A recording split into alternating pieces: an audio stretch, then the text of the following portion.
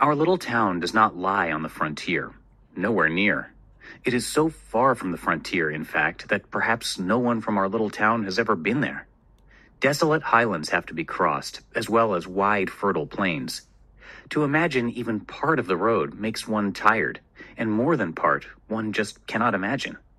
There are also big towns on the road, each far larger than ours. 10 little towns like ours laid side by side, and 10 more forced down from above, still would not produce one of those enormous, overcrowded towns. If one does not get lost on the way, one is bound to lose oneself in these towns, and to avoid them is impossible on account of their size. But what is even further from our town than the frontier, if such distances can be compared at all, it's like saying that a man of 300 years is older than one of 200. What is even further than the frontier is the capital. Whereas we do get news of the frontier wars now and again, of the capital we learn next to nothing. We civilians, that is. For of course the government officials have very good connections with the capital. They can get news from there in as little as 3 months, so they claim at least. Now, it is remarkable, and I am continually being surprised at the way we in our town humbly submit to all orders issued in the capital. For centuries, no political change has been brought about by the citizens themselves. In the capital, great rulers have superseded each other. Indeed, even dynasties have been deposed or annihilated, and new ones have started. In the past century, even the capital itself was destroyed. A new one was founded far away from it. Later on, this too was destroyed and the old one rebuilt. Yet none of this had any influence on our little town. Our officials have always remained at their posts. The highest officials came from the capital, the less high from other towns, and the lowest from among ourselves. That is how it has always been, and it has suited us. The highest official is the chief tax collector. He has the rank of colonel and is known as such. The present one is an old man. I've known him for years, because he was already a colonel when I was a child. At first, he rose very fast in his career, but then he seems to have advanced no further. Actually, for our little town, his rank is good enough. A higher rank would be out of place. When I try to recall him, I see him sitting on the veranda of his house in the market square, leaning back, pipe in mouth. Above him from the roof flutters the imperial flag. On the sides of the veranda, which is so big that minor military maneuvers are sometimes held there, washing hangs out to dry. His grandchildren, in beautiful silk clothes, play around him. They are not allowed down in the market square. The children there are considered unworthy of them.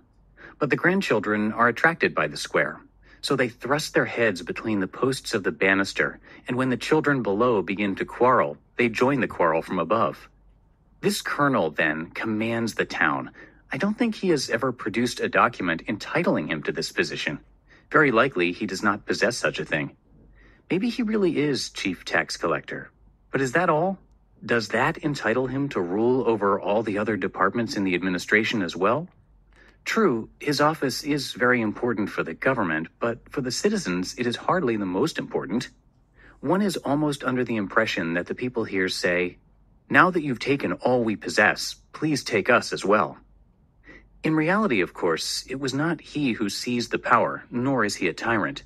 It has just come about over the years that the chief tax collector is automatically the top official, and the colonel accepts the tradition just as we do. Yet, while he lives among us without laying too much stress on his official position, he is something quite different from the ordinary citizen. When a delegation comes to him with a request, he stands there like the wall of the world. Behind him is nothingness.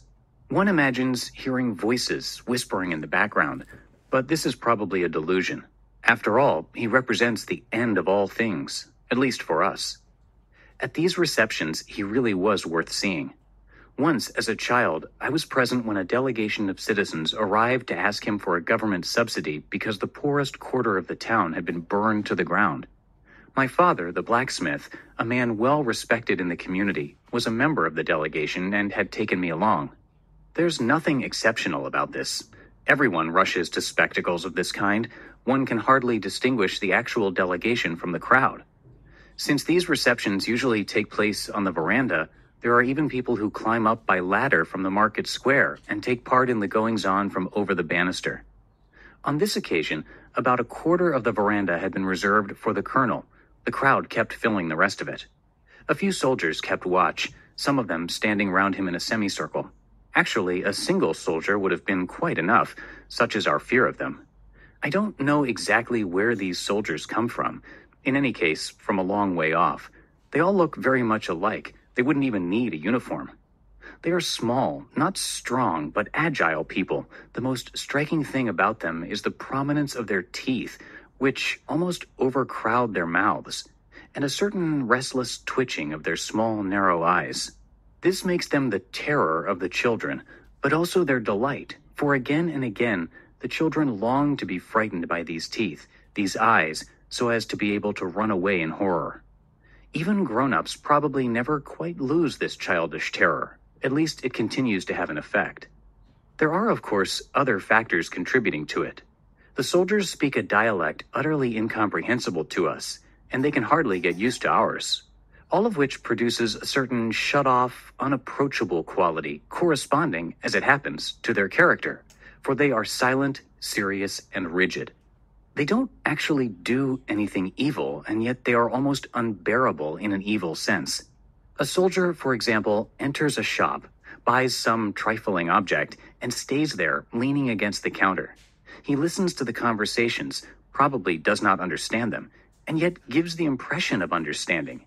He himself does not say a word, just stares blankly at the speaker, then back at the listeners, all the while keeping his hand on the hilt of the long knife in his belt.